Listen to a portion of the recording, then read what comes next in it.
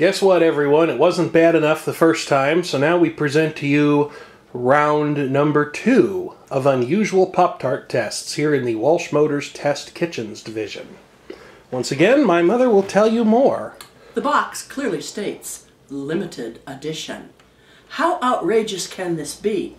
A watermelon Pop-Tart? Artificially flavored? Who ever heard of an artificial watermelon? Maybe it's full of NutraSweet or something. No seeds. Wow. Well, let's see. Will this be a flavor that becomes part of their permanent repertoire? Who knows? All right, well, let's see. All I smell now is cardboard. There is no aroma emanating from this box. No strong flavors that would entice me to go any further. I do like the color. I am attracted to that pink and green. I wonder if that's how the actual product looks. Well, I don't know. Let's see. Visual accuracy in advertising. Let's take a look.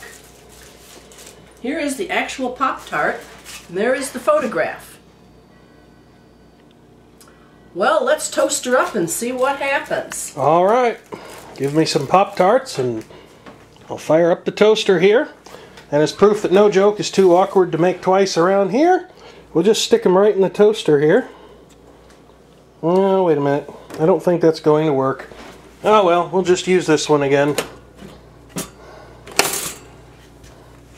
And once again, because we are so committed to realism here, we'll see if the toaster runs for approximately the same amount of time. I'm sure someone in the comments is pulling out their stopwatch right now and clocking that for us. Isn't that exciting?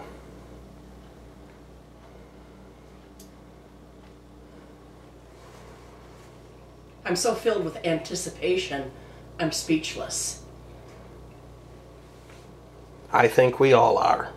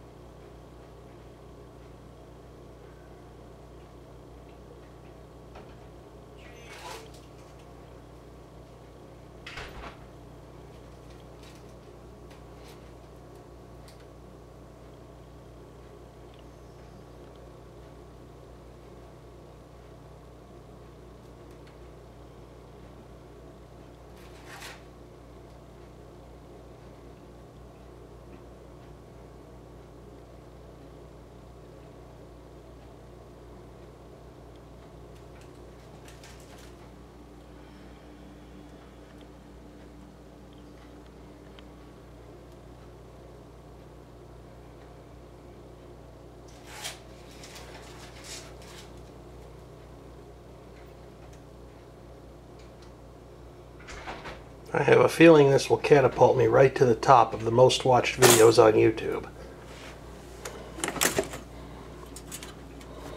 Again, bearing in mind that these are very, very, very hot. Here we go. All right. Do be careful. Don't burn yourself. While they were toasting, I was reading the ingredients. Now it does say artificially flavored frosted watermelon.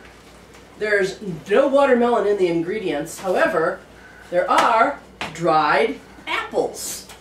Dried apples in a frosted watermelon Pop-Tart. Now, just from an aesthetic point of view, it does look like the frosting is a little on the chintzy side. In the photograph, it appears that the frosting goes quite further out to the edge of the Pop-Tart, and here there's quite a large margin that lacks frosting. Alright, of course there are no little black seeds, which could be chocolate chips. I would find that much more aesthetically pleasing when it comes to watermelon. The only smell that is recognizable at all to me is that of a Jolly Rancher hard candy watermelon. I do just get that little bit of an aroma. So, a little short on the frosting. Let's break it open.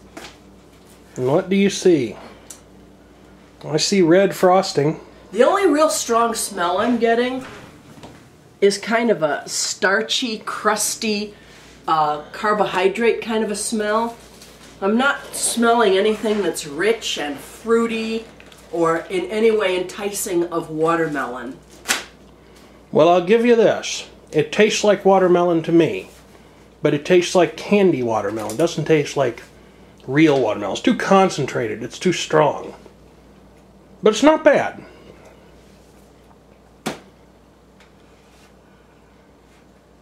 Well, if you get a good close-up, there's really not even a whole lot of filling in here.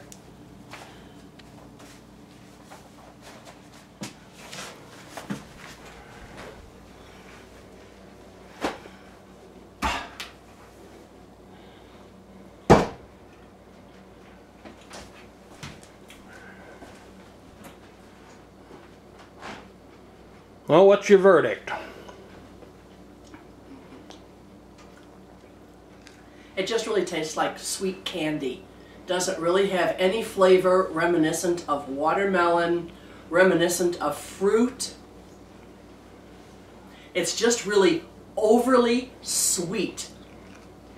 The filling just really tastes like a sugary paste, like a Jolly Rancher hard candy. Alright, well there you have it, folks. Our thoughts on the watermelon Pop-Tarts. Kind of a disappointment, really. I think I like the bacon ones better. But even they weren't all that great. So as always, thank you for watching. Do feel free to leave a comment if you have one, especially if you've tried this product. And I promise that more interesting videos will be coming up directly.